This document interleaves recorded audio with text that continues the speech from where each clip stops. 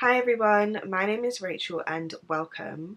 So in today's video I'm going to be speaking about owaad, which is the Organisation for Women of African and Asian Descent. And as is the case for all of my videos and research projects, I know that my research is not at all exhaustive. I know that a lot of stories and sources have been removed, silenced, erased and lost in the archives. This is simply a compilation of information that I could find. So if there is anything that you think I've missed, or if you have any stories that you'd like to add, feel free to put them in the description box below or DM them to me and I will share it on this platform. As I said, owaad was the Organisation for Women of African and Asian Descent. It was a feminist left-wing organisation for Black and Asian women in the UK, though they largely operated in and around London. It was set up in February of 1978 in Coventry, and it was in the winter of that same year that it became the Organisation for Women of African and Asian Descent. That was when Afro-Asian unity had been established. Its founding members include Stella, Dadzie, Gail Lewis and Olive Morris, and they were also members of the UK's African Students' Union. owaad's 1978 constitution states that throughout history, Black women have made an equal and significant contribution to the development of our people, the richness of our various cultures, to our resistance against colonial oppression, and to our struggles for national liberation.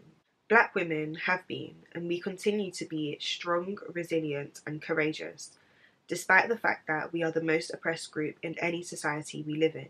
Our race, our sex, and low economic status have placed us at the bottom of the heap in Britain and throughout the world. It was in order to fight against this triple oppression as we experience it in Britain that owaad was formed. owaad was created in response to the largely male-dominated organisations in the UK like that of the African Students' Union. It was formed of Black and Asian women, some of whom were born in the UK or in London, some of whom were first-generation immigrants, so they had recently migrated, and some who were studying. They were loosely related to the Brixton Black Women's Group, which Olive Morris was actually part of. I'll probably do a video on them sometime in the future just because I think the work they did was amazing. But yeah, it was through their participation in and attendance to events held by the Brixton Black Women's Group that the members of owaad had formed networks, formed relationships, and decided to create owaad. According to the Heart of the Race, there was a need for Black and Asian women to make contact with one another on a national basis. owaad operated via committees and functioned as an umbrella organisation throughout the women's liberation movement, being an independent and autonomous national organisation of Black women.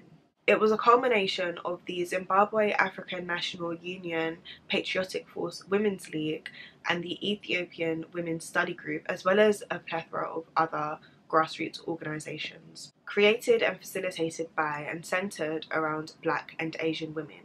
owaad campaigned on a range of issues, including immigration and deportation, police and defence laws such as the SUS law, exclusion of Black and Asian students from school, as well as domestic violence, and they really advocated for reproductive and health rights in the UK. They also supported industrial action by Black and Asian women. I think owaad is most known for their campaign against the Depo-Provera contraceptive drug, which was disproportionately used on Black women in the UK. They're also quite well known for a sit-in that they held at Heathrow Airport, which campaigned against the use of virginity tests on Asian immigrants, which was used to test their marriage and residency claims in the UK.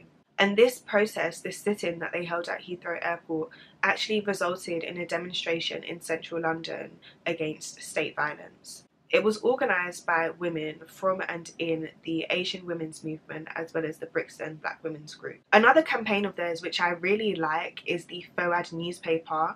It provided people with a space for them to share their thoughts about the topics that I mentioned earlier. It also provided people with political education and enabled them to get involved in a range of ways. I think owaad was amazing, and I'm so happy that there's that legacy. According to owaad was created to ensure that women from owaad knew what other women were doing and could be called upon to give practical support. In 1979, owaad held their first conference, the Black Women's Conference, and at this time it was quite popular for Black and Asian to be conflated into political blackness, hence the Black Women's Conference. The 1979 conference was actually considered to be the inception of the Black women's movement in the UK, and this was as a result of the many anti-racist and anti-sexist organisations that were kind of born from the conference that emerged in the years following, like that of the Southall Black Sisters in northwest London. owaad held another conference in 1980 and in 1981, and from my research it seemed like the 1981 conference was especially seminal to the future of owaad, and this is because 1981 was a year largely marked by racial tensions and race riots that followed that. At the 1981 conference, there was actually a bit of friction regarding the politics of the group and the direction the group wanted to go in, though no concrete solutions were presented and consequently no concrete solutions were put into place. Some of the Indigenous African women wanted there to be a focus on political events that were going on in Africa, though some of the women in the UK wanted there to be a focus on political and racial struggle in the UK. In an article published in Feminist Review, the author asks, "How could we all come under one banner? How could our primary fight against racism and sexism be reconciled with our African sisters' fight?" The author then goes on to say, "In our attempt to develop a political analysis and practice which recognised the anti-imperialist base of all our struggles, we had failed to take account of the subjective impact of specific situations and their practical implications.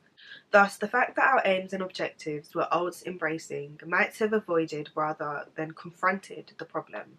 Other tensions arose when some Asian women felt excluded and when cultural differences between African and Black British women in owaad weren't being adequately addressed. There were also some contentions regarding Black women's sexuality in owaad, whereby the struggle for a new and self-identified sexuality was therefore part of the anti-imperialist struggle, since such self-definition centered around the nexus of relations of production and relations of gender involved a challenge to both our traditional cultures and cultural imperialism. Though owaad saw its end in 1982, the impact it had and continues to have on Black political education, Black feminism and feminism just in general, as well as anti-racist and anti-sexist organising in the UK is truly amazing. In The Heart of the Race, it states that owaad's lifetime spanned only 5 years, from its foundation in 1978 to its demise in 1983.